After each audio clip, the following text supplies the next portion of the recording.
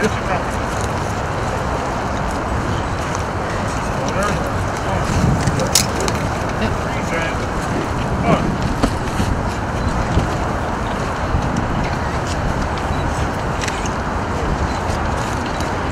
you very much. Thank you. And now we have the wreath of the American Legion Post 405, Benjamin Franklin Post. I'd like to call upon Commander Peterson and all members of the post who are here who would like to accompany him forward to place the wreath. All members of the post.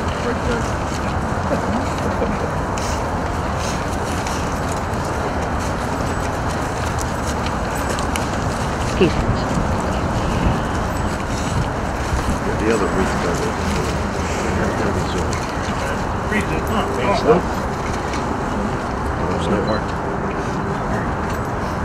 very much. And finally, we have the wreath of the Meade family. And mostly every year, we receive a wreath from the family represented by Hope Fox Coates, who is the great-great-granddaughter of General Meade, and her sister Sage Fox. They used to live in Abington. They're direct descendants of General Meade's son, George Meade, but they moved to Maine, and they can't get down here so easily, particularly with the snowstorm.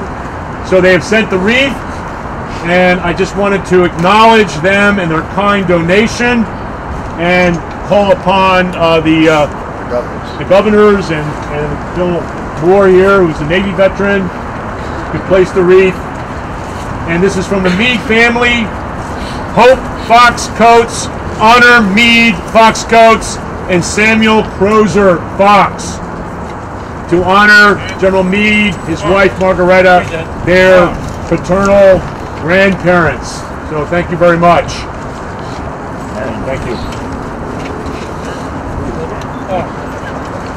At this time, I'd like to call upon our honor guard under the command of Lieutenant John Green, 28th Pennsylvania, for the traditional honor volleys. There will be gunfire, so please take appropriate action. 3 volleys is traditional. Veterans render a hand salute. Civilians, hand on heart.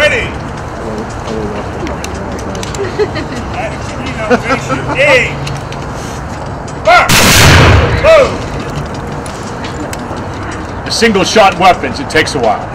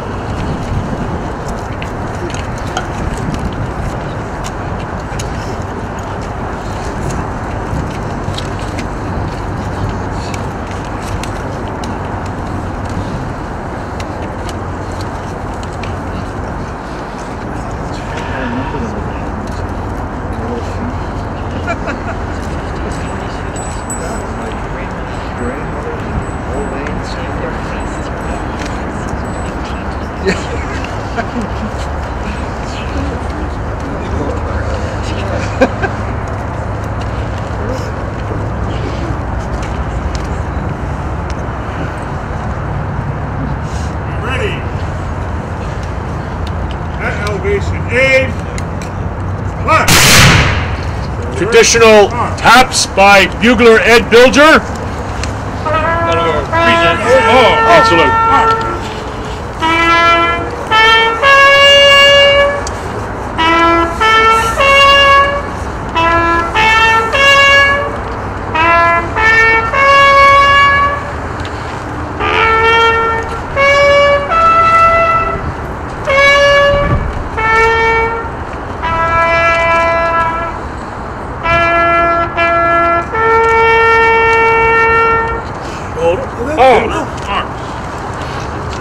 like to call upon our band to render appropriate piece. What will this be, sir?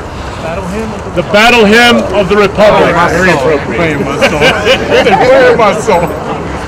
You gotta go sing it. That's playing my song. Took the 18 months. You're from Chestnut Hill.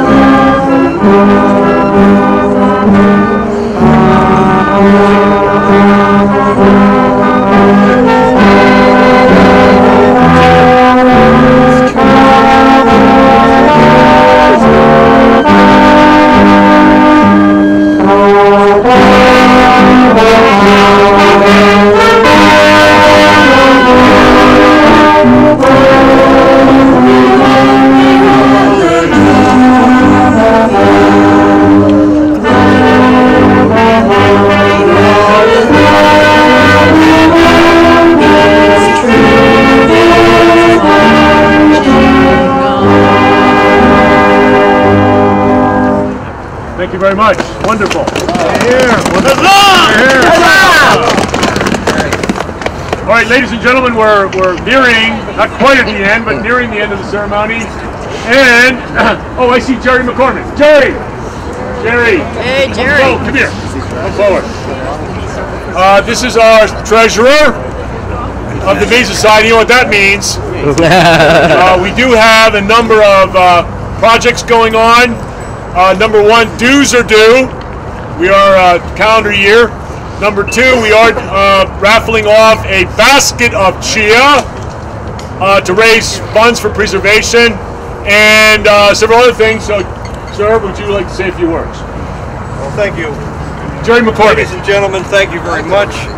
I am working behind the scenes today because unfortunately my wife is ill, so I'm not wearing my usual garb. But I'd like to say welcome to everyone here. The General Meade Society is very prosperous. We have been receiving some very, very nice individual donations from people. And I would just like to say that this is the 140th anniversary of the unfortunate passing of George Meade. He died in 1872, and for a while he seemed to be forgotten. But as we approach his greatest triumph next year, the year of the 150th anniversary of the Battle of Gettysburg and his greatest glory, we want to say that thanks to people like you who have supported the General Meade Society, he will not be forgotten. Thank you very much. Happy New Year. Thank you, Jerry. And I have non-alcoholic drink. Everybody will get a toast of champagne, so we can do a toast. This is Mike Wunsch, portraying John Welsh, who is buried here, by the way, who was the chairman of the Great Central Sanitary Fair, raised funds for troops, and the Centennial as well.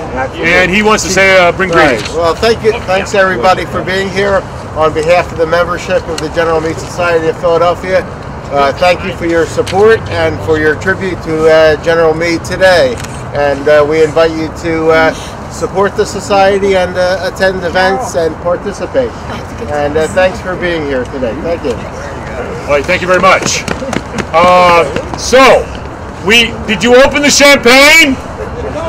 Does everyone have a cup? All right, where are the cups? We need cups. Cups. Please, Mike, will you see the cups? We're not going to toast until everybody has a cup. Not in their cups, but has a cup. I see members of the 114th Pennsylvania here. Thank you. I forgot to mention you. Thank you, sir. This whole side.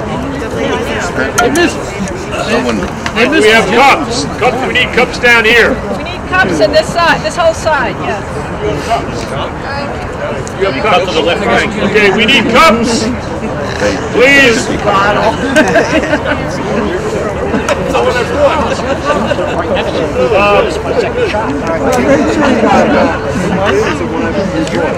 Cups. Do we have cups?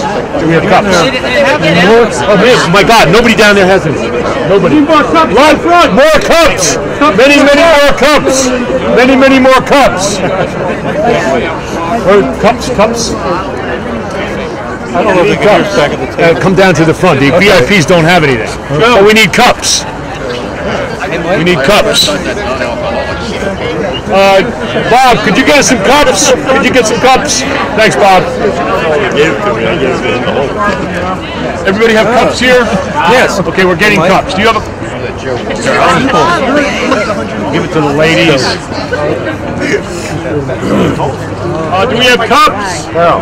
We need lots of cups. Cups. On the flank. Now it's our bottle.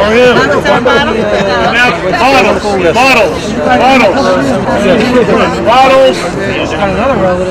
We have bottles. Here's some here. Thank you. We need some. Who is it? They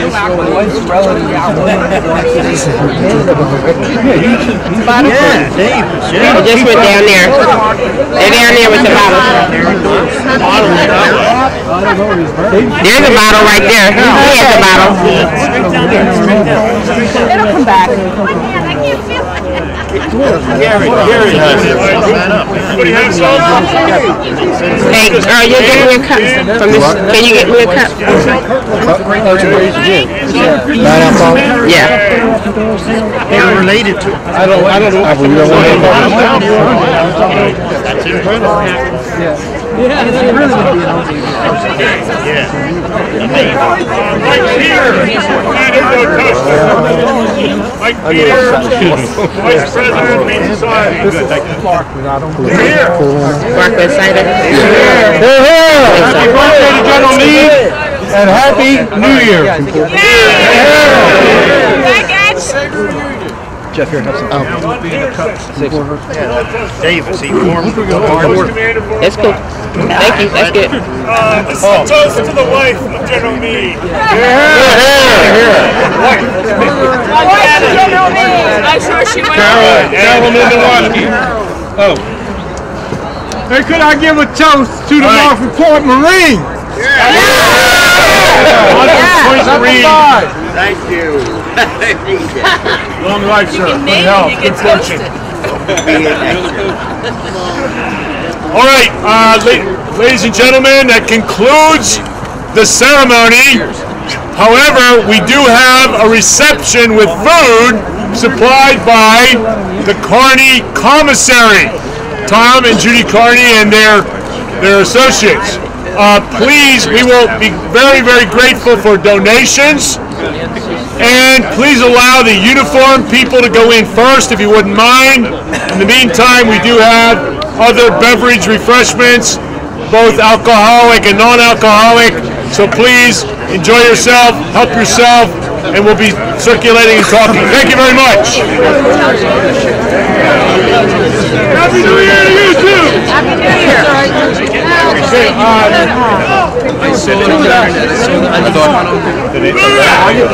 on back. I thought that voice sounded familiar. How are you? No. What happened when blacks went to Gettysburg? They took their weapons from them and sent them back home. Is that right? Yeah. When the blacks went to Gettysburg, they took the weapons from them. All right, Cal, take care. And then when did you guys fight? They ended up fighting. The third actually fought in Florida.